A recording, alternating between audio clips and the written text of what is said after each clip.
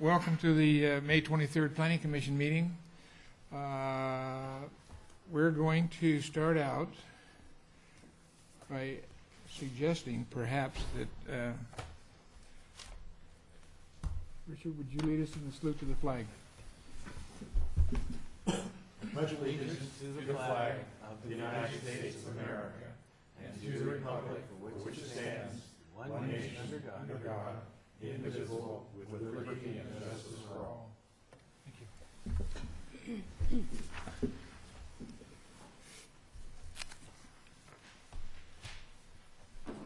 I guess we could have roll call. Mr. Nader? Here. Mr. Moss? Here. Mr. Johnson? Here. Mr. Ricucci?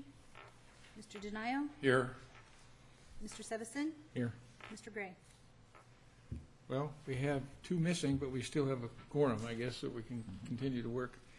But we're next going to have a report from our planning director. Thank you, Mr. Chair. Just a couple of updates from the board's meeting on May 21st. The board started out the meeting with a commendation to Jerry Bretnall for his years of service to the Planning Commission. We will have a similar commendation at the June 13th meeting. We'd wanted to have it today, but Mr. Bretnall wasn't available. So on June 13th, we'll have a commendation from your commission to Mr. Bretnall.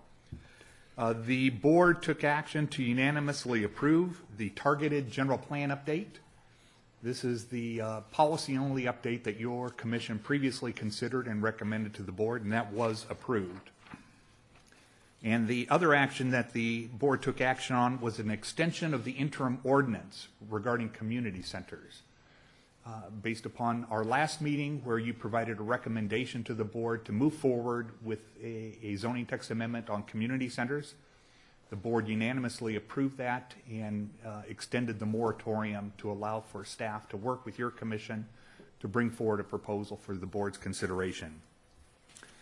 Just a couple of updates for your June 13th agenda. As I previously mentioned, we'll be having an accommodation for Mr. Bretnall. There's a proposed chairlift at Sugar Bowl, a modification to the Highlands 2 subdivision, and as we have previously discussed, we will be having a workshop on possible zoning text amendments to wineries. As we discussed at our last workshop on community centers, while there are similarities between the two, at this point, staff believes it's important to consider them independently. So we'll have a workshop on the proposed amendments to the winery ordinance, and that will be at your June 13th commission hearing. That concludes staff comment. That's going to be held here? Yes, it will. Okay. Any questions of staff? How long did the moratorium on the community centers get extended for? The board extended it for the maximum length allowed by the state law, the next 22 months and 15 days. Staff proposes to have a zoning text amendment back to the board by November of this year. But the way state law is written, once you implement the moratorium, you cannot extend it. So the board took action to extend it for the maximum period of time. At such time that the zoning text amendment comes forward, they will then repeal that interim ordinance. Did the board give you any direction on the one pending permit or request for permit? Not at this time. As we've been discussing the issue with council, and while we can work with the applicant to address issues with the application, we can't claim the application complete. So we will be meeting with the applicant to see how best we can serve them as the interim organization. Okay. Any other questions of staff? Short out all. It's time to have public comment. Anyone in the audience that would care to address the Planning Commission on items that aren't going to be considered today are welcome to come forward and address the Commission with any concerns or thoughts. Oh, there she comes. Good morning, Ellie Waller, Tahoe Vista resident and member of the North Tahoe West Area Plan team.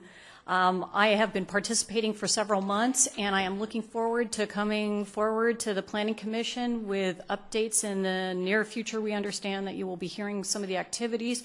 I do have some concerns that we haven't been provided with all the planning tools necessary for a layperson like myself.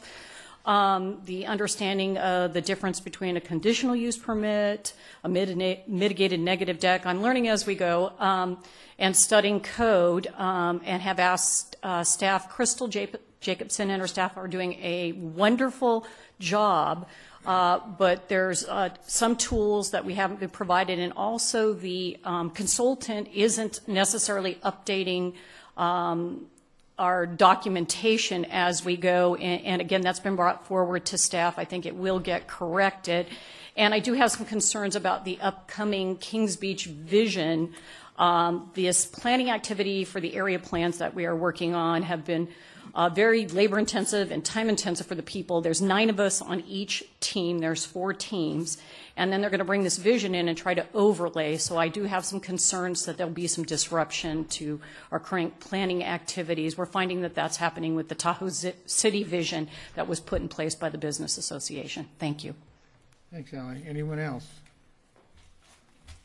Seeing no one else, we'll move on then to the heart of our agenda today, which is a conditional use permit for North Star Forest Flyer.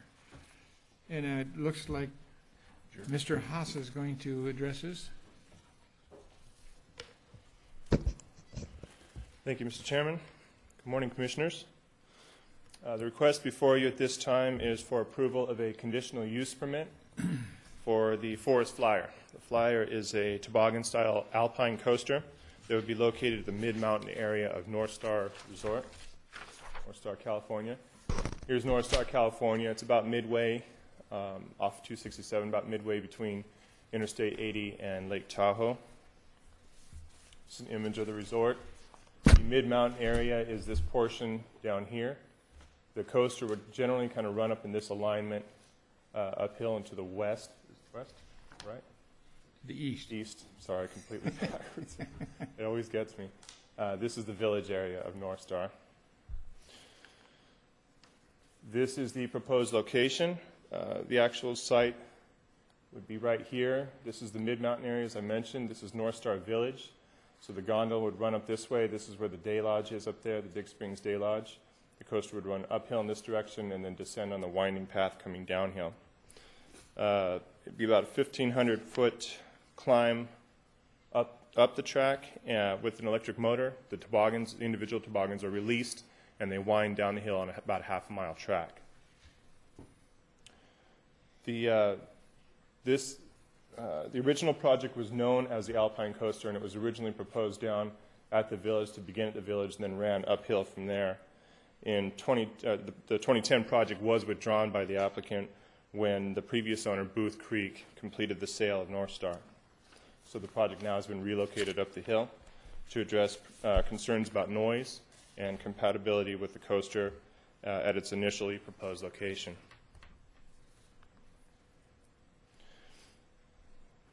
So this is a closer image of the alignment. What you can see is the development in the area there. This is the kind of rather straight uphill track. There are existing ski runs throughout here. This is the Mid-Mountain Maintenance Building. This is the Big Springs Day Lodge.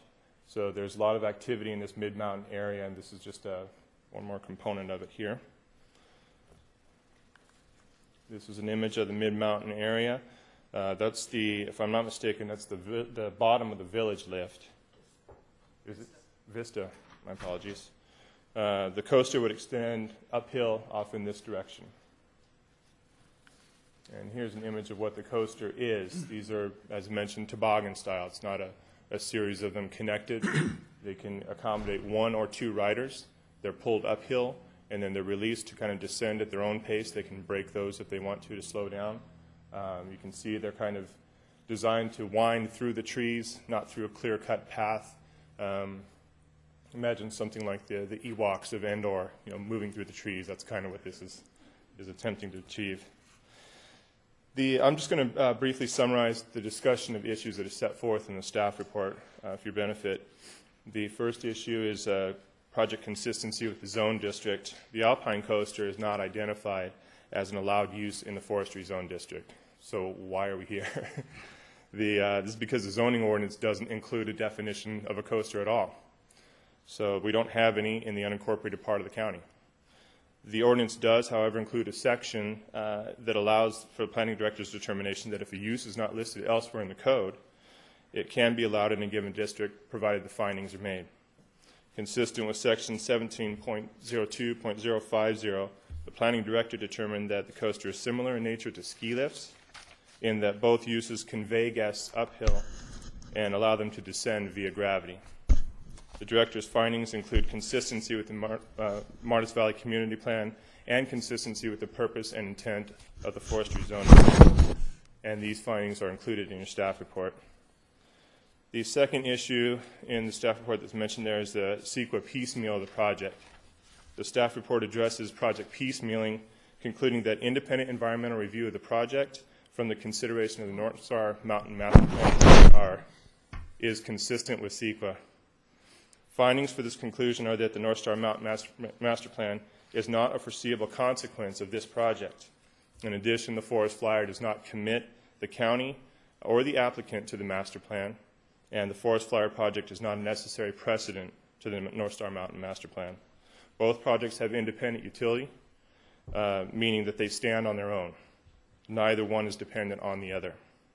And approval of the Forest Flyer would not foreclose an examination of alternatives or mitigation measures for the Mountain Master Plan.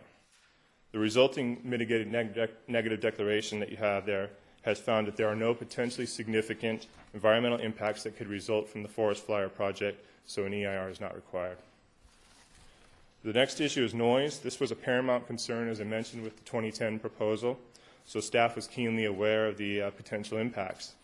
For that reason, as I mentioned, the project was relocated uphill, further away from residences, and as stated in the neg deck, the noise study was prepared with data that was taken from an existing Alpine coaster on 2 separate seasonal measurements.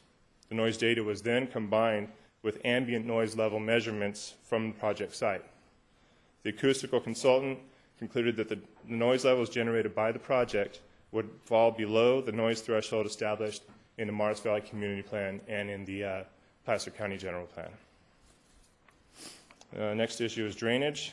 The drainage report indicates that none of the runoff from the Flyer project site is tributary to the North Star Village drainage system. So the project would not result in new or worsened drainage conditions on the site. Traffic. The traffic analysis relies on ridership counts from another existing Alpine coaster in a similar resort setting. Increases to traffic site will be minimal and will be mitigated through payment into the traffic impact fee program for future infrastructure upgrades.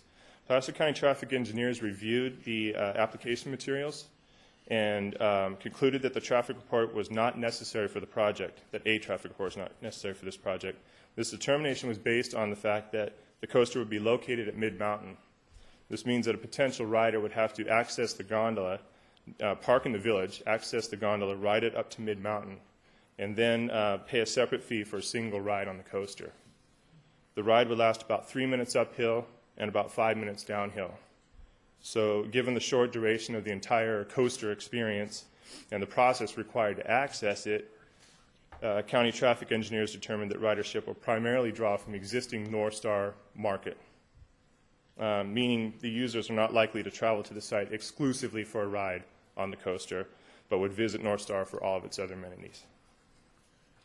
To put Jerry, I have a question in regards to that, because you talk about an increase in use. Now, with this project, they're not increasing their parking lot, so they have a certain amount of parking that they can do, and they'd have to turn anybody else away, right? That's correct. So, okay, because that was my question. I know in reading all the documentation that they're saying, well, it's going to bring a lot more people in, but if they're not increasing parking, then they have a limit that they Sure. can do on it. I'm happy to take any easy questions you have. Okay. So to put the potential increase in perspective, the mountain currently has an uphill carrying capacity of 34,799 guests per hour. The total realized capacity of this coaster would be approximately 200 riders per hour. So the potential, so the project would represent a very small fraction of all potential mountain usage, and any increase in visitation would be negligible. Did want to point out that the project has been found to be consistent with the North Star Habitat Management Plan. The project site is located in, I don't really have it, forgot again to put the image. The applicant will show you the image in just a few minutes here, but essentially the Habitat Management Plan is a survey of the entire North Star property, and it identifies areas that are most appropriate for conservation, and differentiates those from properties that are more appropriate for intensive ski development. This is an area identified for intensive ski development.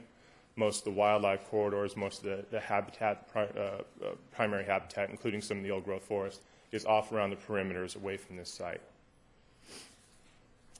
So that was a brief discussion of the issues that are identified in the staff report. In addition to the staff report and the comment letters, you've each been handed an errata to the staff report. The errata provides responses to all comments that have been received since the preparation of the staff report. So I think we had about 19 comment letters that were received prior. We had another 9, 10, somewhere in there that came in afterwards, and the errata just provides responses to those comment letters. With that, staff recommends approval of the conditional use permit subject to the recommended conditions of approval and the augmented findings that are contained in the errata. And staff also recommends adoption of the mitigated negative declaration with the change that the hours of operation are modified as detailed in the staff report and reflected in the conditions of approval. And with that, I'd be happy to answer. I have a few difficult questions for you. I had a feeling one might come up. Maybe you can go back to the photograph that shows the overall area. Okay, we have a couple of images there. It was towards the beginning. The one before that one. Okay, this is the whole mountain here. Well, this is the developed part of the mountain. Okay, in the staff report there was reference to east-west Martis Creek and a west-west Martis Creek. You can tell that they named these creeks in Placer County. They always do it that way. But right. At any rate, could you point out where those drainages are? Well, Aspen Grove is down here. The village is right here. The drainage runs down in this direction. I'm not sure where east and west meet. My understanding is that they meet below the village. So the west fork of Martis Creek is the overflow that comes out of the reservoir? Mr. Chair? Why don't we wait until the applicant comes up, and we'll have them readdress this.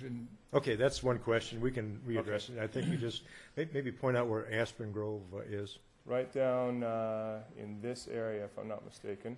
Okay, so it's actually right next to... yeah, if you pull up a Google image, they're the ones with the purple roofs. They're the what? You could, in the Google image, they have purple roofs, so it's blue. Okay. I'm sorry. And apparently this is a fairly old subdivision. It's been around for a while.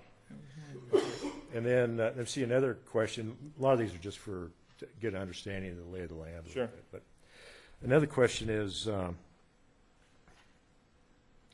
on the noise study, it was talking about a future development of multifamily homes that are within 100 feet of the coaster. Right. That would be where this maintenance building is now. With the Highlands project, there was approval for a multifamily dwelling to be located in that area.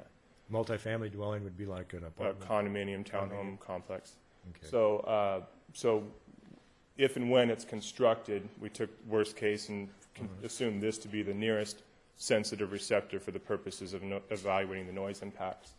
It's about 100 feet from the nearest point of the coaster. So that's where the measurements were drawn from. Okay. But even at that location, they didn't exceed day or night noise thresholds. Okay. Good. That's helpful. Okay. And then let's see, a coaster. I've seen some pictures here, and there's some people that are kind of equating this to a roller coaster in a amusement park, which I'm assuming the technology for a coaster that we're talking about here is very similar to a roller coaster in terms of you get pulled up the hill and your gravity flow on down. Yep. And so I can see where those are similar, but I guess I'm seeing a distinction here that maybe I didn't see in the staff report, that In this case, we're in a different setting. We're in a forest setting instead of an amusement park. Right. That's at least one distinction, and I guess that's kind of where you were thinking of this. Yeah, that's basically it. This it acts much like a ski lift in that it can't be accessed except through a gondola. It's right there where all the other ski lifts are. There have been some comments raised, well, a ski lift only operates during the wintertime. These ski lifts actually operate year-round. They take mountain bikers and hikers up the hill during the summertime. So it really does function similarly to a ski lift. It pulls people up the mountain. They ride down in whichever fashion, in this case, on a toboggan. Can I sort of ask, little more detail on that? This also just stays a certain amount off the ground. I mean, it's not like a roller coaster that most of us have in our mind. Oh, right. It has a few loops, and we go up 200 or 300 feet and drop off and everything where it goes up above the trees and stuff. It just stays a certain amount. That's a good point. You see how they're strapped in here? Yeah. They're not prepared to go upside down. They're not doing corkscrews or anything or like that. go up and drop off Right. the hill. So in elevation of it off the ground, it looks like is just a couple, 2 or 3 feet. It'll vary depending on the topography that it's going over. I think at its highest point when it needs to cross over roadways, it'd be about 18 at the highest point. 26. So when they have points where traffic or roadways need to go underneath it, you take a look and see, you can see where some of the roads. This is just very slow for me today. You can tell better on the plans. I noticed that same issue. Yeah, you can see where it's going to be crossing areas that are already being accessed with access roads and ski runs. I guess that access road is accessing the top of the ski lift next to the top of the coaster. I'm not sure about that. That's probably Okay, I guess we can get an explanation there. Let me see just another final one, and then we can go on. Now, I guess I think you've said it, but now the master plan that's being developed, as I think I'm reading it, is now the new owners, the Vail Associates, have come in and they've looked at the existing pattern of skiing in the area, and the master plan is intended to change that so it more fits what they business want to make it work. Yeah. And I think that's the way I'm interpreting it, where there's no requirement that they develop a master plan. No, this is something that's intended. First of all, it's been around since about 2007. So it's been in the works, and it's just taken some time to develop it. Really what it envisions is the overall scale of the mountain, the usage in the future. Sorry, just bear with me while it kind of, it must be the batteries here. One more. Okay, so the Mountain Master Plan would identify areas for expansion of the ski trails and ski runs. So there'd be a new lift over here proposed at a program level for the Mountain Master Plan. Also another lift over here on this mountain on Sawtooth Ridge. So going down to Sawmill Lake, there'd be another lift and another lift over here, and then widening some of the ski trails. And it's really just designed to kind of prepare a vision for the future of the mountain and its development. And so this would be another level of document than That's specific lift or something like that? Yes, actually it would encompass several lifts. I think a total of 5 lifts that are being proposed, ski trail widening, new campsites on the mountain. Mm-hmm. So the process has been, as I mentioned, been going on for a few years here. This project is one they hope to construct this summer. Mm-hmm. So when they submitted an application, we took a look at whether or not this was in conflict or should be folded into the Mountain Master Plan, and we made the determination that it was not. Okay, so the master plan then, if they identify a new ski lift, then that would require another conditional use permit? Correct, right. Every new lift is going to require a conditional use permit. The master plan would allow for a few lifts to be constructed at a project level, and it's also going to identify program level, which is off into the future, improvements that could come in late after the fact. Mr. Chair, a good clarification for this. The master plan looks at the ultimate build-out of the resort, and it looks at development outside of the existing developed area. This proposed project is within the existing proposed or the existing developed area. And on that basis, staff concluded it was appropriate for this project to go forward independent from the master plan, which may or may not ultimately be approved. Wayne, you had a question? I actually have 3 questions. And Jerry, if this is not something you want to address and you'd rather have the applicant, just let me know, because I just need some further clarification on 3 items that I mentioned. One is traffic.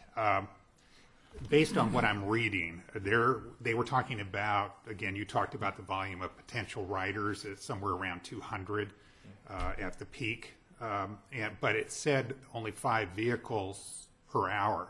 And somehow that just doesn't compute to me really well about how the 200 people fit in 5 cars. Okay. So for the purposes of evaluating traffic impacts, our engineers typically look at peak trips. So people will be coming and going. These are riders that typically show up in the afternoon. This is part of another experience that they have up there. And basically what it equated to was 5 p.m. peak trips from people leaving at that particular time. So I could see how there would be a disconnect, but really in deciding what the potential impacts would be, that's the figure that they arrived at. I still have trouble processing that because even if you took, say 200 an hour over a peak period of time, say maybe 3 hours or whatever, that's still got to be more than 15 cars. Oh, it's more cars throughout the day for sure. Right. But it's not. But the PM peak hour is where we decide or we determine cumulative impacts, where they're going to have a significant impact on the traffic system. So in addition to. Right. Right. Because I was just applying specifically that these people are coming to ride that. Mm-hmm. And if the 200 people are specifically coming to ride that, right. it's going to be more we than did not 5 assume cars. that as a worst case scenario, that people would be coming there just to ride the roller coaster. For the reasons that were outlined in the staff report, we anticipate that the traffic that's going to be there is traffic that would already be on the mountain. This is something, as I mentioned, you have to travel pretty extensively to get to on the mountain, so it's not something that many people would want to drive 10 or 20 miles to do an 8-minute ride. So you're calling it an accessory use? Right. It's very similar to just opening up another ski lift. Basically, that's the way we looked at it. Mr. Chair, as a clarification, and as Jerry stated, to determine levels of significance for traffic, the county utilizes the PM peak hour trips. These are trips that occur between the hours of 4 and 6 p.m. This does not mean that other trips won't occur during other times of day, but for levels of significance, the county looks at the trips generated between 4 and 6. And it's those trips, primarily employee trips, after the majority of the resort has closed, that would be generated by this proposed project. Well, it didn't seem like there were that many employees involved in operating this, so I wasn't really focused on that impact. I was focused on the people coming in for the actual ride. So again, I'm still trying to process that. So let's move on to my other issue. Okay. Noise. Obviously, noise is going to have, and topography is going to make a big difference on how noise travels and how great of an area it covers. And how did they determine, again, they measured not just the operation of the equipment, but also the potential of people screaming as they're coming down the hill? That's a good question. And how did they determine that? Because we don't have people screaming down the hill right now and equipment operating. Did they go to Colorado and try to measure something that's there? Right. In fact, the original proposal did not account for, I would call it accessory noise. It accounted for the noise of the coaster itself, and that was a common complaint we received on the original proposal. This noise analysis was based on a similar alpine coaster, taking measurements of the coaster while people were riding it during the summer and the winter months. And so it took a peak, the greatest level, the maximum level of noise, and then an average level of noise, and overlaid that onto the existing. But again, topography is going to make a difference. It's going to be different. Right. And in this case, it was a similar alpine coaster, so it would have taken account of people riding uphill just as they are in this case, and then riding and then descending. Did they take into consideration, because they said, okay, it's not going to be any more noise than would be a typical operation of the facility. As sort of the assessment I saw, it was not going to exceed the sound levels that are obviously required to maintain below that. Did they take into consideration that in the summer months, people are going to have their windows open so that and rather than when the windows are closed, that sound may carry into the structure more because of that? Well, what we took into account was where the nearest residences would be, the nearest sensitive receptors would be 100 feet away. Right. At that location, even if the windows are open, the noise would not exceed the county standards. Okay. It's important to note, it's not to say it would not be audible. It's not to say you couldn't hear it. Right. But that it would not exceed county standards. Okay. Okay? And my last question is hours of operation. Right now, they're proposing, I believe, 10 to 4 in the summer months, or 10 to 5, excuse me, and then they would have, in the winter months, I think it's more like 10 to 4. Is the county going to say, look, you got to stop this at 5 o'clock, and that's a hard line, it has to stop, or can they put those kind of requirements on? What I'm afraid of is if this becomes very popular, that there may be a motivation by the facility to start stretching those hours and maybe even having lighting later in the evening, and that's obviously going to have an even greater impact as it gets into evening hours with people being potentially disturbed. Right, that sure would be an impact, and that is something that staff considered. What we proposed in the staff report and also in the conditions of approval is that the hours be limited to daylight hours. It's easier to enforce than an hourly requirement. It would ensure that nighttime activities cannot occur with the roller coaster. So I think condition 1 limits it to daylight hours only. Well, then it could go as late as 7, potentially, Sure. or maybe even 8, because daylight, is obviously much longer this time Right. of the year. Well, the noise ordinance would come into effect at some point, and so they couldn't generate noise past a certain hour. I think it's 9 or 10. Some of it would be predicated on when the main lift shut down. That's a Because good they point. gotta get, that's their only way to get home. Right. You Yeah, can't get up there unless it's so popular that it justifies, keeping it open at a longer period of time. That was just my concern and the potential impact of that. Okay. Okay, any other questions? No? Thank you. We may get you back, so don't Okay. count your I blessings won't go yet. far.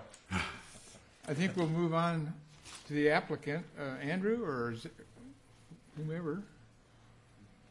Thank you, Mr. Chairman. Good morning. I'm Andrew Strain, representing North Star. Thank you for the opportunity to address you this morning. We appreciate the staff's work and input in this, and would like to take you through a couple of the points on our behalf and try and answer your questions at the same time. As you know, we don't manufacture anything at North Star. What we do is our base economy of the Tahoe region is tourism and outdoor recreation. And it is our mission to provide experiences for people that come to visit us from near and from far. And they come from all over the world, as you know, to enjoy this beautiful treasure. And so we're sensitive to that in proposing additional improvements. But we do continue to want to make improvements to not only the quality, but to the types of attractions that are available at the resort, because that sustains, obviously, our own business, but it helps sustain the community, too. And we believe that we are an important member of that community and take that responsibility very seriously in approaching fun, basically. I've heard Senator Reed say it at some of the Tahoe summits that, we don't manufacture cars, we don't make wine, at least that we tell anybody that we do, and we don't solve cancer problems or transplant brains, but we do provide the recreation for those people to come that do that and enjoy themselves here. So we are constantly looking for ways that we believe we can improve the quality of the recreation experience, which helps us locally and helps our region as a brand in terms of the attraction of Lake Tahoe. One of the things that we do that I would like to take you through quickly is we survey our guests. We survey them all winter long, and in fact, we survey them in summer too. And one of the points I'd like to make sure and address is that we have existing summer operations today at North Star, and we're relatively well known for that. We have a mountain bike park. We have a great system of hiking trails. We have a wonderful village that hosts special events and has food and beverage and music and things that attract people to come there. We absolutely view this project as an addition to that and not as a standalone attraction. This will complement the things that we offer in the wintertime. It's snow-oriented. It is like a toboggan. Probably the hardest mission I have is to describe to you, what is this thing? And if you will remember the days of the Alpine Slide, this is, in fact, a modern version of the Alpine Slide. There used to be one at Boreal Ridge, for example, up on Donner Summit. many ski areas have had alpine slides over the years. You leave a lot of skin in those tracks that were either concrete or reinforced fiberglass. This is a modern version of that. This uses technology to do the exact same thing, to take you up the hill on a tow and then to let you glide down through the forest. And that's what I want to make the point of, is we think this is a fabulous experience for people who ski and snowboard, and even those who don't, when families come to North Star, and that's really what we market ourselves as. They have the opportunity to do this together, as opposed to the kids are going skiing, we're going to eat lunch, we might connect later, and we might meet for the evening. This allows families to do this activity together as a group. And what I particularly like about it, because I have ridden hours that we have in Colorado, it allows you the experience of flying through the trees and introducing people to the forest. And for many people, this is the first time they've been up on the forest. They don't all necessarily come all the time to that. In other settings, it's the first time they've ever been to a national forest. So we think we are going to also make connections with people as lifetime supporters and enjoyers of our forested environments, and I think that's a good thing. We survey our guests, this is a highlight of summer surveys, to measure their satisfaction with how we're doing. I think every good company does this. And to say, what could we do to get your support, or to go back to your own home and tell your friends and family, you got to go up there and try this. It's fabulous. So we're always on the lookout for what we can do for our guests and what will bring them back and what will make them, as we call it, our net supporters. We're interested in that. That helps us succeed. This is the methodology. We've done it for a couple of years now, and it's part of the new ownership, and we do this at all our resorts, winter and summer. You can see we do these intercept surveys of our guests. Not that unusual. You've probably seen it happen before. In 2012 summer, we actually completed 1,000 of them. What our guests told us, on a scale of 1 through 5, in 2011, 52% told us it is important or extremely important to us that you offer additional events or activities at North Star. In 2012, that number went up to 61%. We want to be responsive to our guests. That's our market, and that's the market of the North Shore in general. We prompted them with ideas. What does this mean? What are activities that you would like to see here? Because it's important to establish yes or no, and then it's important to establish what is it that you want to see. In asking our guests these specific questions, zip line, alpine coaster, rock climbing wall, tubing, four-wheelers, those are all outdoor-oriented activities. Those are at the top of our list of things that people said they wanted to see us add at North Star and would influence their interest in returning. We love repeat customers. It's so much less expensive and easier to keep an existing customer than it is to go out and recruit a new customer. And I think that's the same with literally every business that's out there. We love loyal customers, and we want them to love us. And we think by being responsive, that will do that. Those things that we ask, okay, if you're not a net supporter of ours, what can we do to gain your support and to become a net supporter? And more activities, as you can see, are at the top of the list for us. Food options, trail maintenance, trails, price, as you can see, it starts to step down. But having more activities is absolutely one way that we can be responsive to what our guests have told us. You need to have more miscellaneous.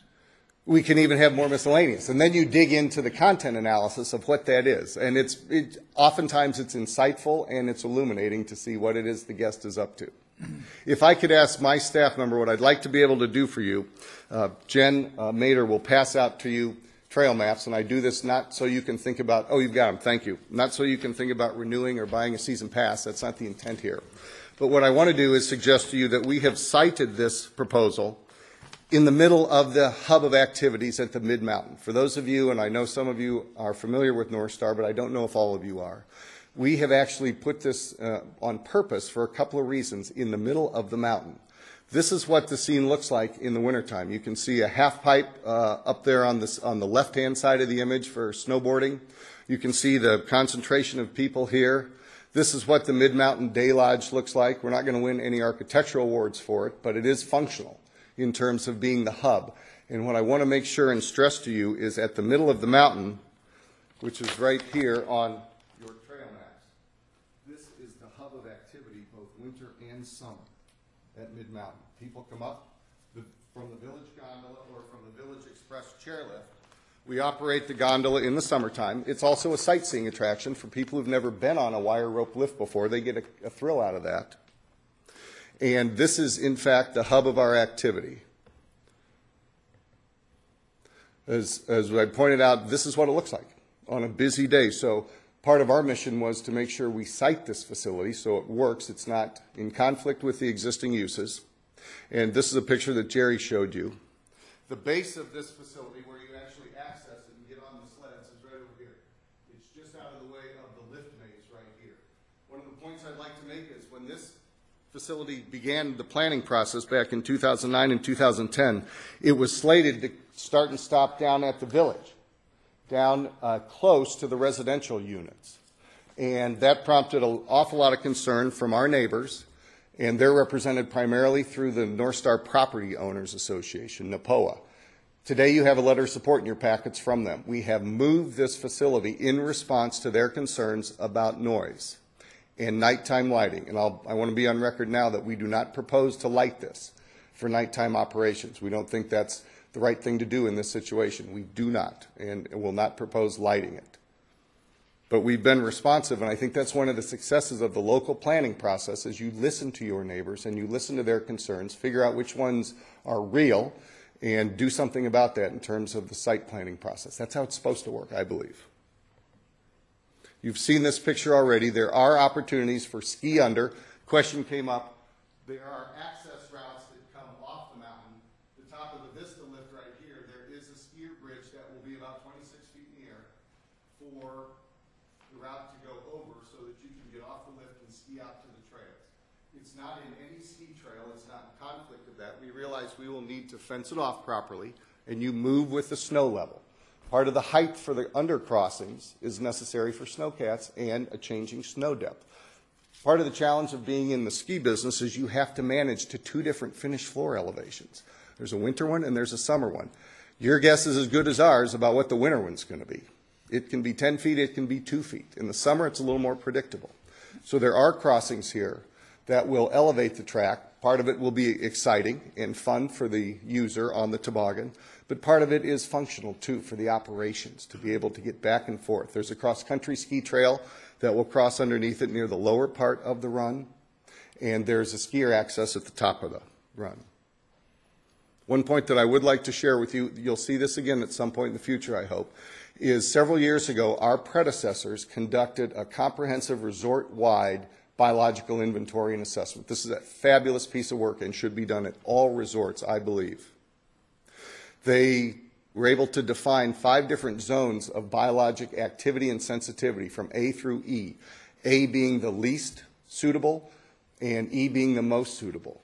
The ski resort and the village are primarily in the most developed and least sensitive zones. The village is here. We're in zone A, which is the developed resort community that has residences and has the commercial village. Almost the entire mountain today, these black lines represent ski lifts, is in zone B, which is intensive ski area development. We work with the conservation groups and the Conservation Biology Institute in order to develop this map. This is our blueprint for future growth. How does the resort respond to the resources that are on site? Forest, who lives in the forest? What are the species that live there? Where are water features? Where is surface water? Where are rare plants? Where are wildlife issues of concern? Special interest species, goshawk, willow flycatcher. We've mapped that out first before preparing the master plan. This is how you're supposed to do it. And I would tell you that our flyer proposal responds very well to that. As I mentioned, the bulk of the ski resort is in zone B, which is set for intensive ski area development. As you get out to the fringes of the resort, where there are mostly forest and forest meadows, we move down into zones D and E, which are more conservation, less recreation. The flyer is sited right at the confluence of zone A and zone B. That, from a biologic standpoint, I think you'll see a letter in your packet where there was an assessment done by an independent third party working for Sierra Watch and MAP, concluded this is the right place for it. If you're going to put it in from an environmental standpoint, this is the right place for that to be. We believe there are no physical environmental impacts associated with this and support the findings of fact and conclusions that are in the staff report and in the mitigated neg deck.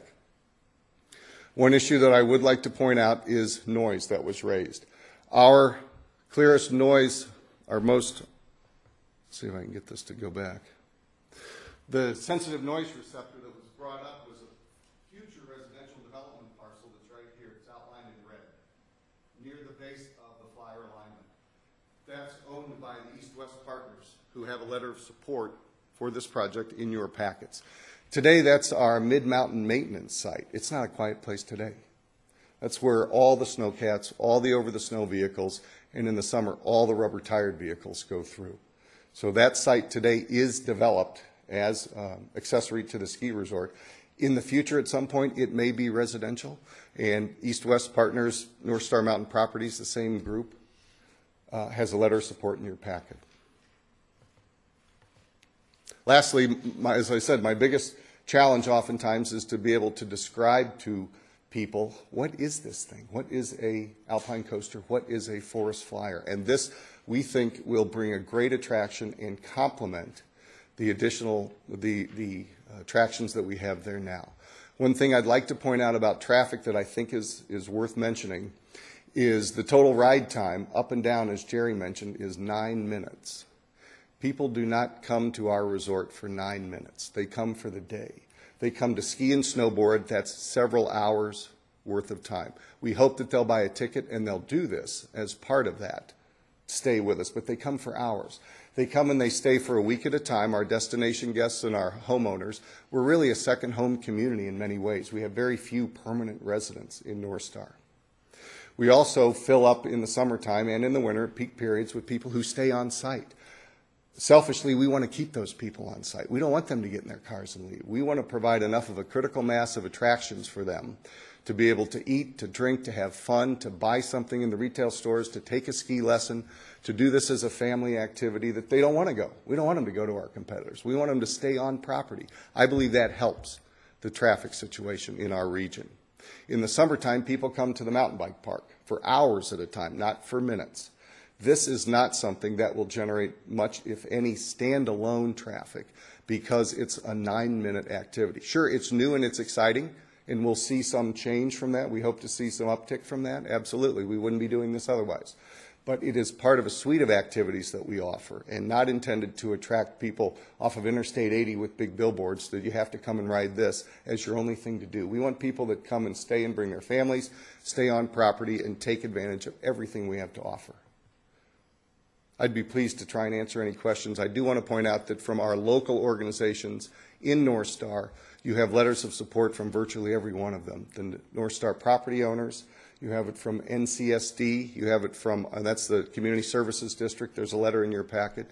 The Ritz-Carlton has provided a letter of support, and East-West Partners doing business as North Star Mountain Properties. The one issue that did come up that I'll finish with is issue raised about tree clearing. This is a very selective tree removal.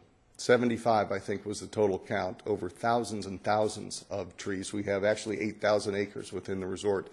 Most of it's forested. We are, however, working with the Sugar Pine Foundation that's based in South Lake Tahoe and the North Star Mountain Properties Charitable Foundation to plant 2,200 sugar pine seedlings. Most of our forests, as you know, are overstocked and need forest treatments. We do that as a regular course of business because it's the right thing to do. We work with North Star Fire and we work with the Property Owners Association to put money and resources on the ground to maintain those forests. That's our golden goose, are the forest. There are places, though, however, where replanting does make sense. And to do that, this summer we're working with those two groups to plant 2,200 pine seedlings, sugar pines, that we think will more than offset the loss of 75 trees that are going to be cleared for this alignment. I'd be pleased to answer any questions, Mr. Chairman. I'm sorry to take so long. Well, I wondered if you were going to wind down. Do you have an overlay map?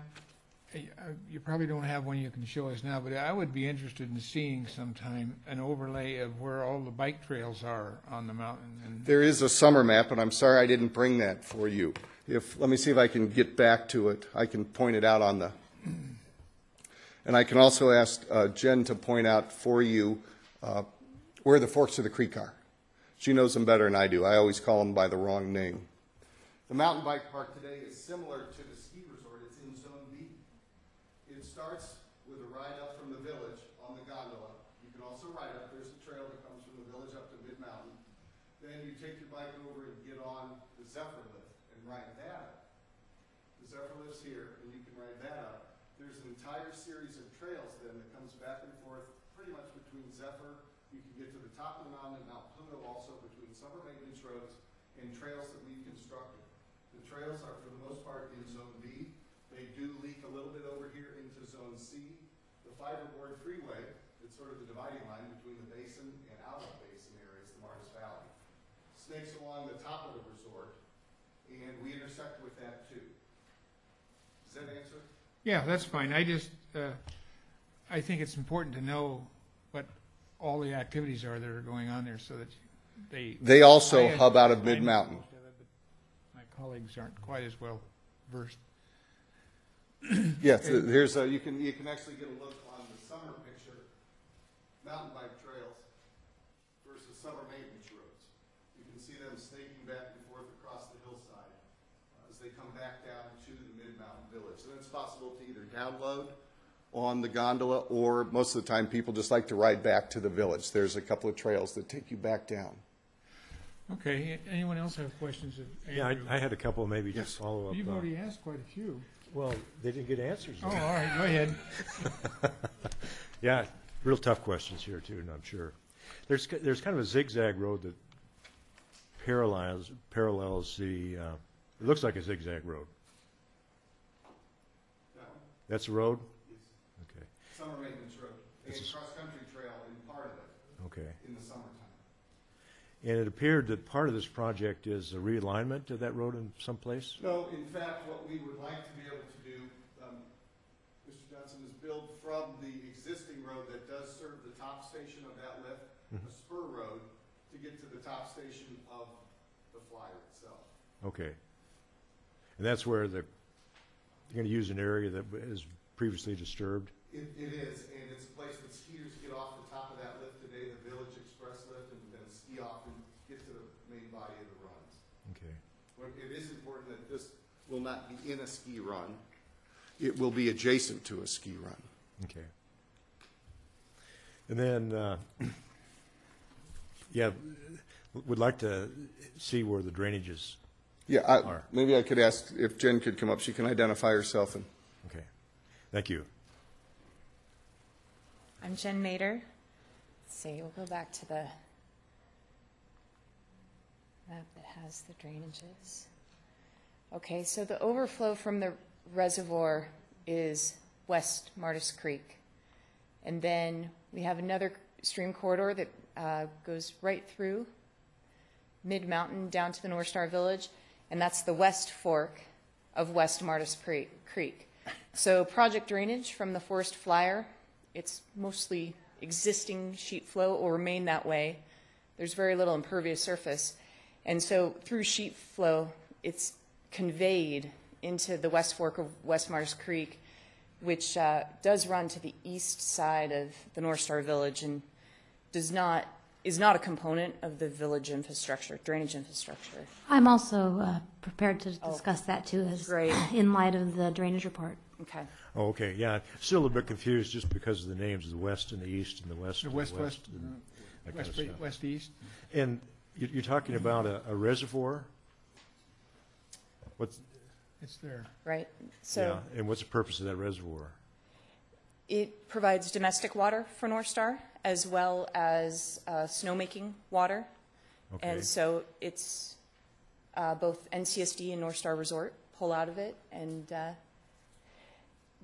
so the Martis Creek system through here, it runs into the valley of Martis Creek, but all the fingers we're up high in the watershed. So West Fork, West Martis Creek, West Martis Creek, and then you get over here, and this is Middle Martis Creek. So, the And tributaries. so, maybe we're going to hear more, but there's discussion, there's a subdivision called Aspen Grove up there someplace. And and I don't know if it's the same reservoir, there's an issue with the reservoir. And so maybe. Mr. we'll Chair, hear about that it. is a different reservoir that's being discussed in association with the Aspen Grove project. Okay. What's being discussed in conjunction with Aspen Grove is a retention pond, which is located below the parking lot in the village. Okay. So this is an existing on-mountain reservoir that has been in existence and use for years. Okay, that's good. That explains that. And so then the east fork of the West Martis Creek, when it runs into the west fork of the West Martis Creek, is that below the Aspen Grove subdivision, where the fork is? See it on the map there, it's just, so these two forks join about right there, just above where North Star Drive crosses West Martis Creek at that point. Okay, where's the Aspen Grove subdivision? So Aspen Grove, here's North Star Village, they're right about there. Adjacent to the village. Adjacent to the village, north of the village. Okay. South of the South, village. sorry. Yes. South? Okay. Yeah. Or north?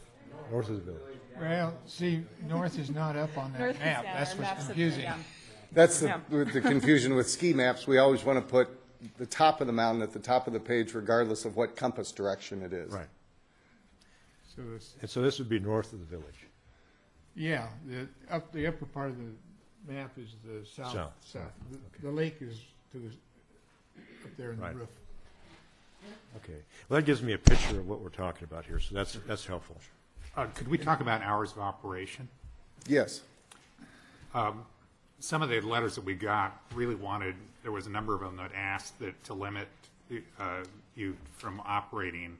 Some said 4 o'clock. You're proposing 5 o'clock for the summer period. Now, but obviously the county's giving you quite a bit of leeway to just operate this during daylight hours. So you could, again, go to 7 or 8 o'clock potentially at night.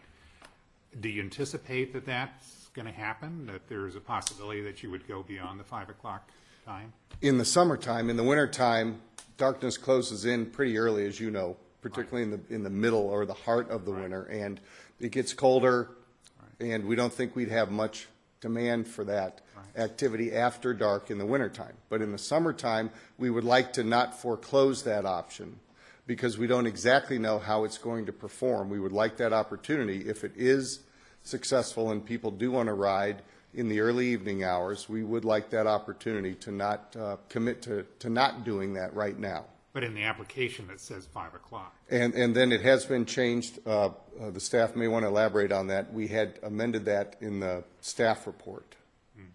I guess I missed that. To what time? Sunset. Okay, so 7 or 8. But not at night. All right. We're sensitive. I'm not really too concerned about the winter months. I don't think that's going to be an issue. I'm just concerned about summer and the potential impacts from operating a fairly lengthy period of time. Now, somebody had said that you may shut down things earlier in the day and that wouldn't justify continuing to operate this late, but it sounds like all your trails are still open at that point in the evening hours, right? You know, the bike park closes today. In today's operation, the bike park closes at the end of the afternoon. It has to do with the visit patterns that our customers come and utilize the facility in the summertime for. We may find that changing over time, and we didn't want to limit ourselves without first knowing what the situation was going to be.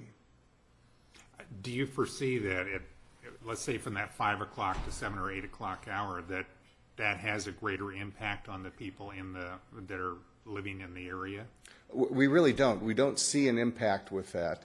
In fact, in some of the activities that happen in North Star Village, we have festivals and events that occur regularly throughout the summer, and those extend on into the early evening hours, and we think that would make a terrific complement for people who are in the village for a jazz festival or for a food and wine tasting, that they could then at that point be able to access and take a ride on the flyer during their visit. You said you have no intentions of putting lighting on this. We do not. I guess my question would be to staff, if they did at some point decide to put lighting on this, would they have to come to get a permit for that? They would need to return a request a modification of this permit to add that. Would that be at a staff level? No, we'd be back before you for consideration. Okay. And as I mentioned, the condition stipulates that the ride is only able to run during daylight hours, so we didn't anticipate a need for illumination. See, one more question, this is mainly just for information. In the wintertime, when you have one of these big snow events, I guess, do you anticipate the snow ever getting above the track, and how do you clean it? We saw that in Colorado during the big snow year, where the ride would not necessarily be open for a certain period of time. There's part of us that says, boy, we hope we have that problem and that we've got lots and lots of snow, because that tends to bring the customers. When it's raining like heck in the Bay Area, that tends to make people think, we got to go to the Sierra. The snow's fabulous. So yes, there will be times when the facility would not be open while we dig it out. Okay. Yes. How far off the ground is it? The average height varies between 3 and 8 feet, and I think it's important to point out that in general it does follow the topography and the slope and uses that slope as part of its, accomplishing its mission. Mm-hmm. There are places, I mentioned, where I think we've got 5 designated crossings for either skiers to get off and get out of the way, or for snowcats and snowmobiles to be able to go back and forth, say, to the maintenance shop. Okay, that answers it. Thank you. Any other questions? Thank you, Mr. Chairman. Andrew? Okay, thank you. If that concludes, does staff have any more they want to say at this time? I guess not. We'll go to the public then and ask the public to come forward and tell us any comments they might have regarding this project. Oh, it must be Ellie, isn't it? Well, good morning still. Good morning. Ellie Waller, representing Friends of Tahoe Vista. I'm here today to ask you to deny this request, but instead have the applicant include this recreational amenity into the forthcoming North Star Mountain Master Plan. They have built 2 similar forest flyers under a master plan called Peak 6. The mitigated negative deck does not provide enough conclusive environmental analysis and must be studied under the master plan process. The EIR will examine both project and program level components, identify feasible mitigation measures, and will evaluate the potential for the cumulative impacts. And I bring that up. This is emphasized by the proposal of the Highlands residential project that's going to be just 100 feet away from this. So cumulative effects must be considered. At the very least, if this negative deck is approved, I think you should add conditions to the permit for the operation hours till 5 o'clock, and then maybe come back and make an adjustment to that. But to begin with, it should be stated at 5 o'clock for the summertime hours. The VMT mitigation fee is at $29,000 for the 5 proposed new employees. I think a traffic assessment should be a condition of permit also, and adjusted for additional mitigation fees if you find that there's additional traffic. You received a lot of compelling comments on the 21st and the 22nd that were in errata today, and I'm concerned with those coming in at the prescribed time of May 22nd with a hearing today that you didn't get to fully analyze what those letters said from the Regional Advisory Council member Megan Chalemi, a group of Aspen Grove residents authored by Greg Gatto, a North Star resident, Debbie Fields, myself. I sent in 11 pages. I will talk about 6 of those items today. I do want to read you an excerpt from a PR Newswire dated March 6. Vail Resorts, Inc. Vail Resorts announced record capital for calendar 2013. Highlights of the calendar year capital expenditure are Epic Discovery. The first phase of Epic Discovery, the company's summer mountain activity plan, includes approximately $25 million to transform 6 of the mountains: Vail, Beaver Creek, Breckenridge, Keystone, Heavenly, and North Star. Plans for each mountain include a zip line, rope courses, signature climbing walls, forest flyers, etc. My concern here is you're going to do a mitigated negative deck for one amenity. If they propose a zip line, is it going to come through? Again, another case for a master plan and cumulative impacts looking at the mountain. The forest designation does not define the forest flyer as an accessory use. I'd like an explanation how you can permit a non-allowed use that is different operations. And then there's a letter from the California Department of Forestry that must be obtained for the improvement plan. I'm not sure when that comes into account here. The forest fire is located in a state responsibility area subject to fire protection regulations established by the State Board of Forestry. On page 2 of the 26 pages, I read the negative deck and responded to each item by page number. It's called Previous Environmental Documentation, CEQA Section 15168, relating to program EIRs that indicate significant activities involved in site-specific operations. The agency would use a written checklist or similar device to document the evaluation, determine whether the environmental effects of the operation were covered in an earlier EIR. The forest fire has not been analyzed in the Martis Valley Community Plan or the Placer County General Plan, so I don't know why this should be tiered off of this previous environmental documentation. On page 7 of 26, the proposed tracks will vary in above ground height between 2 and 8 feet as mentioned, but today I heard 26 feet in some spots. Why wasn't that not stated in the negative deck documentation? Mitigation measure on page 11 of 26, design/site review process and or development review committee may be a condition of approval. Well, what triggers either one of those? That language should have been included in the negative deck also. On page 22 of 26, environmental issues 1, 2, and 5 state that they're less than significant cumulative impacts of future projects within the North Star Master Plan have not been analyzed. Parking capacity has not been analyzed for the mitigated negative deck because it's only of those 5. But when you add the Highlands project, any future amenities, I think that traffic analysis should at least be looked at in out years with the master plan, and additional mitigation fees may need to be paid. And finally, the mandatory findings of significance on page 24 of 26, section E. Does the project have the potential to degrade the quality of the environment?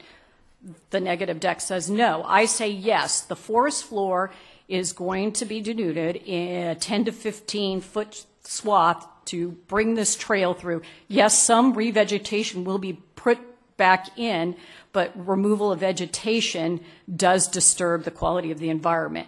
Does the project have impacts that are individually limited but cumulatively considered? When viewed in connection with the effects of past projects, the effects of other current projects, and the effects of probable future projects, the mitigated negative deck said no. I say yes. The development potential of the master plan is a probable project. And I will close with the frequently asked questions section of the master plan. It states, how do the proposed project improvements move North Star in the direction of more of a destination resort than a day ski area? The proposed project improvements will provide resort guests with a wider, more diverse array of terrain offerings, recreational activities, facilitating an improved extended vacation experience for the destination and day use guest. Is it not a recreational amenity that's being added here? It must be studied in the master plan. The applicant can't have it both ways. Thank you. Thanks, Shelley. Anyone else?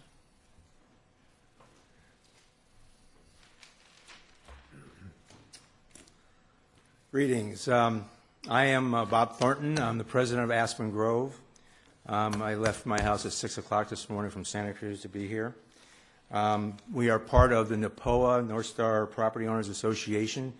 Aspen Grove did write a letter to NAPOA requesting that this not be approved, and they still went ahead without making our voice heard, so I'm here to make that be known. We do not want this project to go forward. I was going to go over several of the items that my predecessor did about this epic discovery. In that, I have counted 20 different components that one set of words involves, which includes off-road SUV adventures.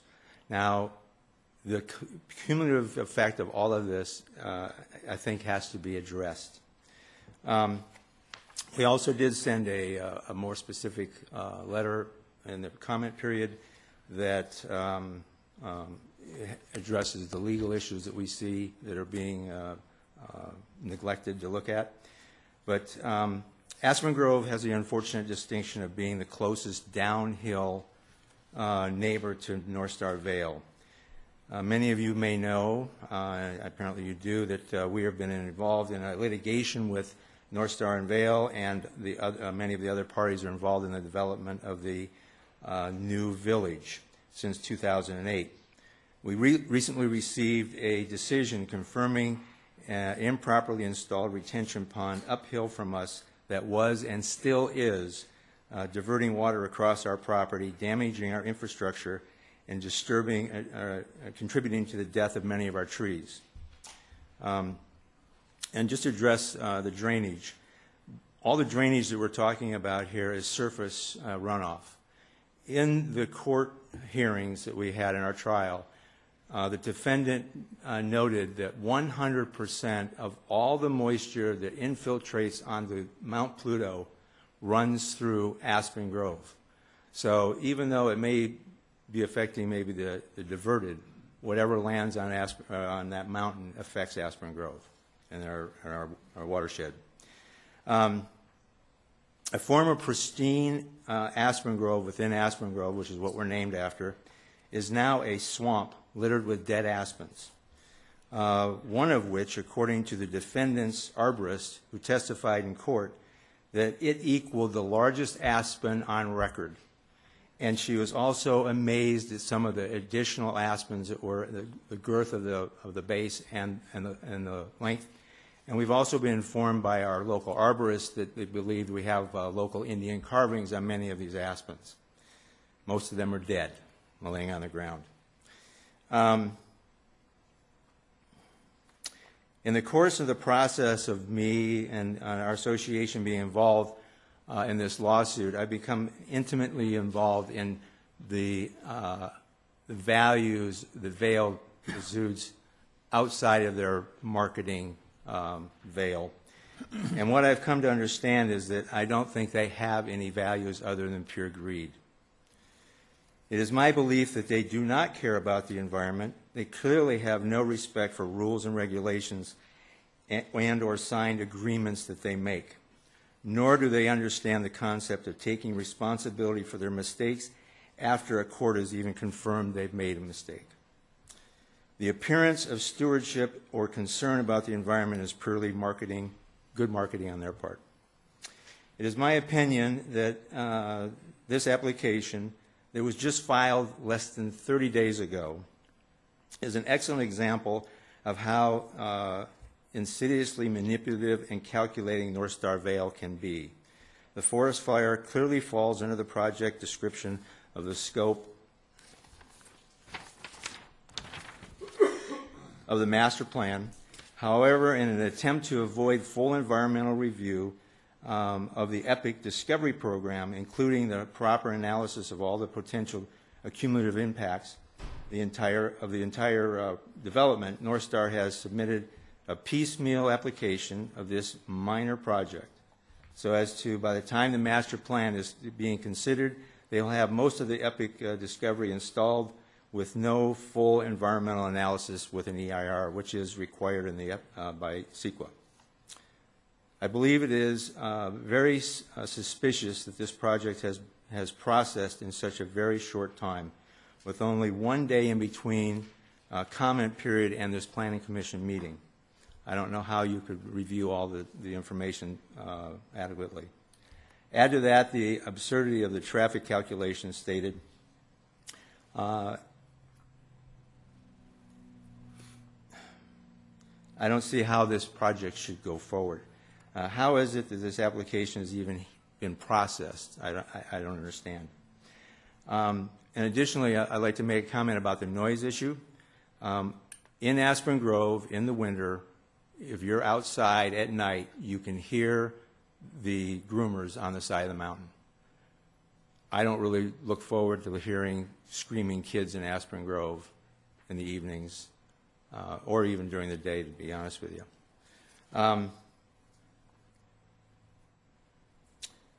There are currently outstanding code violations at North Star property related to the retention basin, where the court has held must be removed.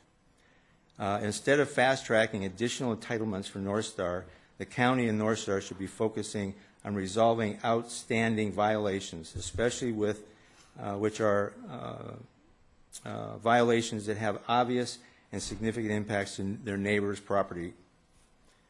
It is inconceivable that the county would approve additional discretionary entitlements to North Star when North Star continues to act in a bad faith relationship existing in the county's violations.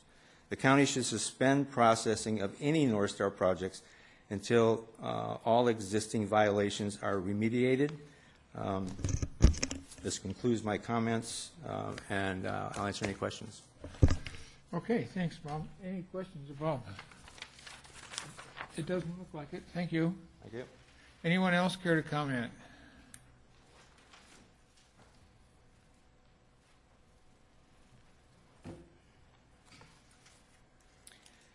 My name is Kim Storm. I live in Rockland. I am a resident of this county, but I'm also a homeowner at North Star, specifically Aspen Grove. First of all, I have made some notes. I wrote all of you a letter, which I didn't have a chance, caring for elderly parents, to get emailed to you until 2 days ago, so possibly you haven't read it, but I'd be happy to briefly go over it in a minute. But before I start, I'd like to speak to all of you about the credibility of this man. Bob Thornton is the president of our homeowners association, and he has led our battle with North Star and East West and all the entities involved, along with a handful of very dedicated board members, to fight the fight, to rectify the problem and save our properties at Aspen Grove from terrible damage. We not only have lost our Aspen Grove, our trees, but we have elderly owners who have the first floor and the basements of their units flooded, where they've had to bring in drains and pipes. Never mind the beauty of Aspen Grove, which is part of North Star. Somebody referred, is North Star, I think it was maybe Mr. Johnson, said, is it an older subdivision? Yeah, it's probably older. It's not new like that gorgeous village that was just built, but it's substantial and it's nice, and many people come and enjoy. I'm not only an owner there, but I rent on the North Star through property management, through their rental program. My husband and I are die-hard North Star fans. We love it. We've been there for 15 years. We'll be there till the end of our lives. But what's happened with Aspen Grove is almost a precursor to my disgust with what is happening here. I just have a few very important points, and I'm sorry that gentleman just left because I would like you all to hear. First of all, in credit to North Star, it's a fabulous facility. No, they don't manufacture, but they do provide quality recreation. It is a place we should all be proud of here in Placer County. As far as, I'll give them a little credit in their planning that they moved it from the village up to Mid-Mountain. But as far as anything else is concerned, I am saying why? Why are we doing this? I question the speed of North Star's expansion with that village. I love it there. But look what's happened because of it. And look what's been just pushed over to the wayside because of this little tiny Aspen Grove community that's been affected. Such a small part in the money factor and the profit factor of North Star. North Star's huge. It's making big bucks. And now they want to bring this thing in to draw more people? You don't think we're going to have noise? You don't think we're going to have parking problems? Why do we need this? We don't need an amusement park at North Star. It's a ski facility for families. You want your kids to ride a roller coaster or have this fabulous experience of going through the trees? Go to Vermont. I've been on one of these. They are wonderful. But they don't belong at North Star. And in credit to Mr. Thornton, please listen to his words. I think the man has a lot to say in regards to what's happening up at North Star. This room should be filled with residents that are affected by what's going on up there. But people work, they have jobs. We are being assessed $5,000 and $6,000 a crack to fight this litigation. I have sat in court. I have listened to these attorneys. They are ruthless. We're talking about correcting a holding pond, stopping the water, which court order they did, but diverting it. It never should have been there in the first place. Who approves it? Aren't you the Planning Commission? Wasn't thought given to that? I'm concerned as a resident too. We need you. We need you to look at all this and not accept all this information this woman just provided. How can you digest that in 1 or 2 or 3 days? You need time. So if nothing else, put this to the side and get the facts. Now,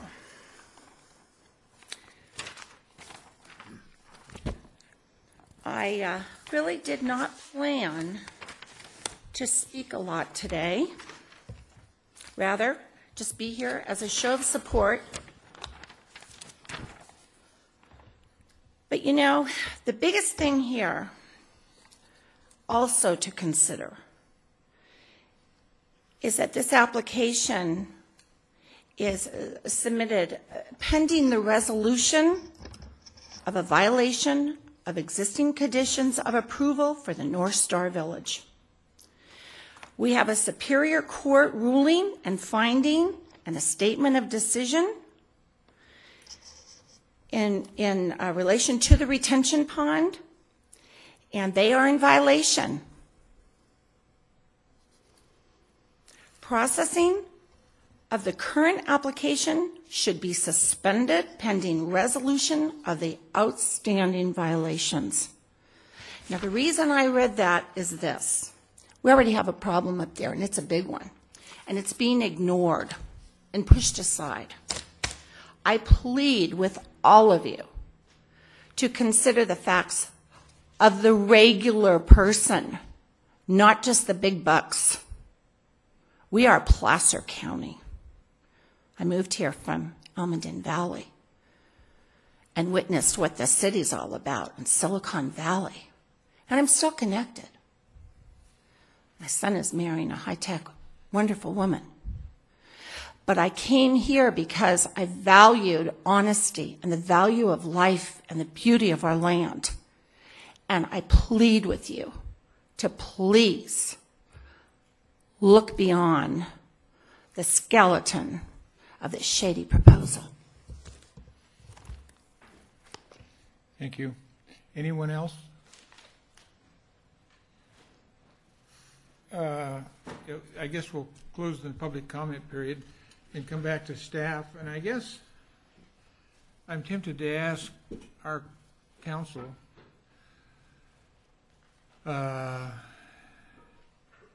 if in any way that legal war that was going on should affect what we're doing here today. No. The lawsuit that's being referred to is a private third-party lawsuit. It did not include the county. The order that was issued obviously cannot bind the county because the county was not a party. The county has been aware of this lawsuit. Mr. Johnson, in fact, wrote a letter to the attorneys for Aspen Grove on March 29, 2012, when the question was first asked regarding violations of the North Star conditional use permit. He determined that there were no violations. Just for the Commission's background, there is a provision in the zoning code that prohibits the processing of an application should there be outstanding zoning violations unless the application is to resolve those. I think that's what the residents here are referring to. Based on Mr. Johnson's determination that there were no violations, the application was permitted to be processed. I'd also note that a drainage study was specifically required for this particular project. The county's position is that we're not a party to the lawsuit. However, from a secret perspective, we are bound to ensure that there are no potential impacts of this particular project. For that reason, the drainage study was performed. A letter was obtained from the consultant who performed this drainage study on April 5th, 2013, when we asked a specific question as to whether this did impact and in any way impact the Aspen Grove subdivision. The consultant's conclusion, upon which we as the lead agency are entitled to rely upon as an expert opinion, stated no. There was no impact to that particular subdivision. Therefore, while there is this ongoing litigation, and we don't discount it in any means, it doesn't involve the county, and the Commission is entitled to look at this project on its own merits and review it from that perspective. Okay. I think that's a pretty good explanation. Did you have some comments on the drainage itself, DPW? Yeah, I won't get into the technical issues brought up in the drainage report and how it explains why they're not connected, unless you'd like me to. But I did want to point out that we did also ensure mitigation of all effects to off-site by condition number 9, which requires complete retention or detention of any peak flows. And that would be what would affect anything downstream. So that will be mitigated through a further detailed report done during the improvement plans. And in addition, we have the support via letter from the flood control district, Placer County Flood Control District, that there would not be any downstream impacts to anything. Okay. Thank you. Any questions by anyone? Yeah, I guess I kind of, we heard a lot of, concern about cumulative impacts. And in one area in traffic, I notice on page 69 we're talking about consider the effects of past, the effects of current, and the effects of probable future projects. And of course the future is oftentimes an unknown, so you're just really conjecturing there. But like the discussion of traffic that was mentioned, the Highland project, I guess I'm guessing since the Highland project is apparently an approved project, that was considered in the cumulative impact analysis. But in terms of the finding in the neg deck, what other specific cumulative impacts were looked at in terms of making the finding we have here? For this project, staff looked at the build-out of the Martis Valley area, of which North Star is a part of. And as Mr. Haas pointed out in his presentation, as it relates to traffic, from a cumulative impact perspective, the uphill capacity right now at North Star is approximately 34,000 persons per hour. This project will have an uphill capacity of 200 persons per hour. Over the build-out not only of North Star, but of the Martis Valley area, the cumulative traffic impacts are nominal and do not raise to a level of significance as defined by the county or the state of California. Okay. Are there any other, now we're talking about the overall master plan, which is, it's coming to bloom, but it's not bloomed yet. And so were there any other specific categories or that of cumulative impacts were considered in relationship to that? Let me make one clarification with respect to the analysis of cumulative impacts. When you have a project, the duty to analyze the cumulative impacts has to do with those impacts that are found to be potentially significant.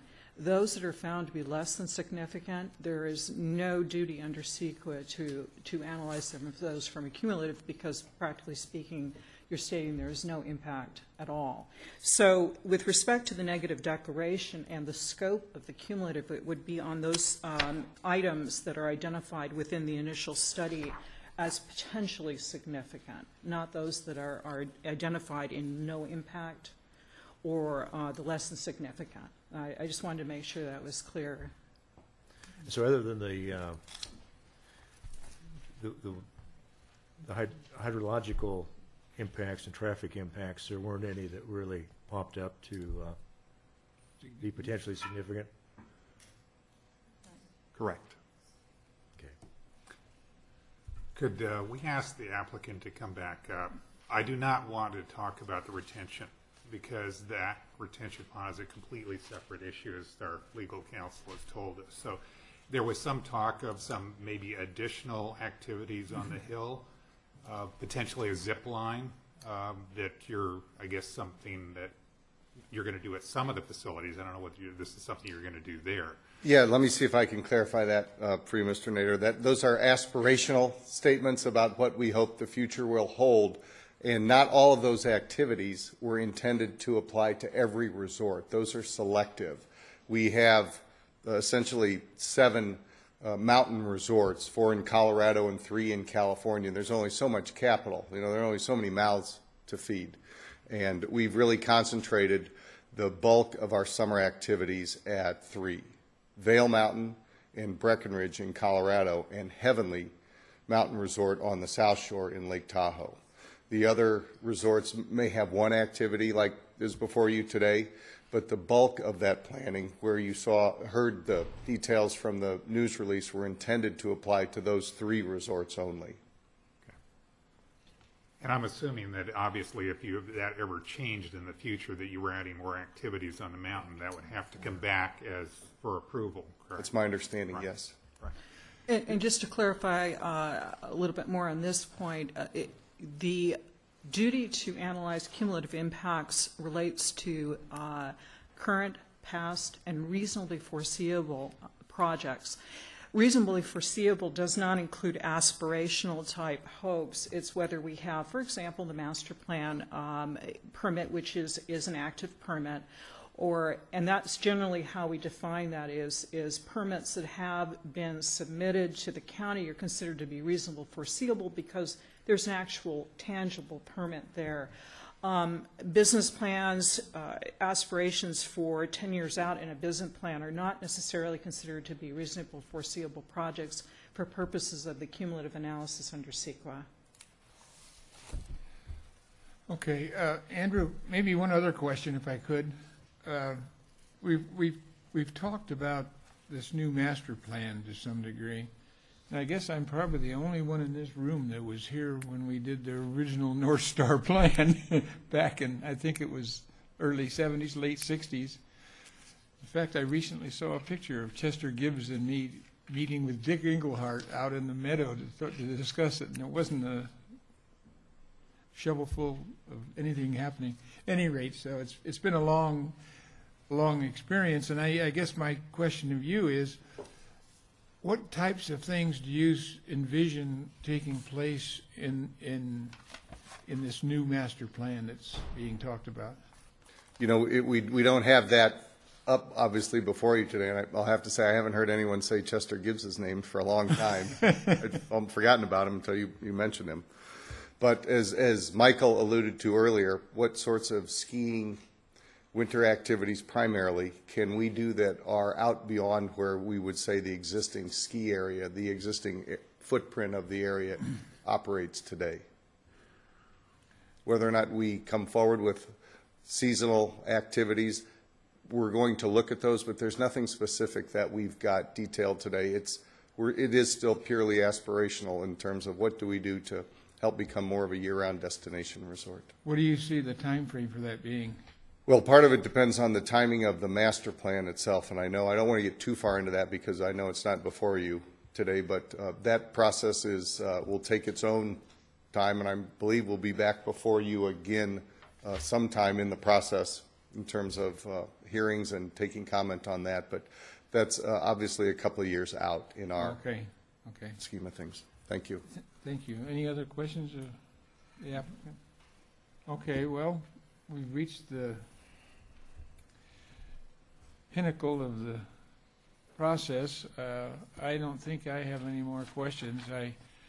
I'm sorry that this process is somewhat being tainted by the fact that there's a major disagreement going on between homeowners and the applicant, because that makes it difficult to keep a clear view of what we're really looking at and the impacts that it is. But I think they have asked us to consider that, and I don't think that that's necessarily where we should plant our feet at this time, but I certainly would respect anyone else's thoughts on the matter. No, I tend to agree with that. If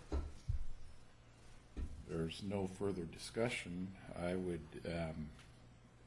make a motion that we approve the conditional use permit for the Forest Flyer project, subject to the following findings and attached recommended conditions of approval. A, the mitigated negative declaration and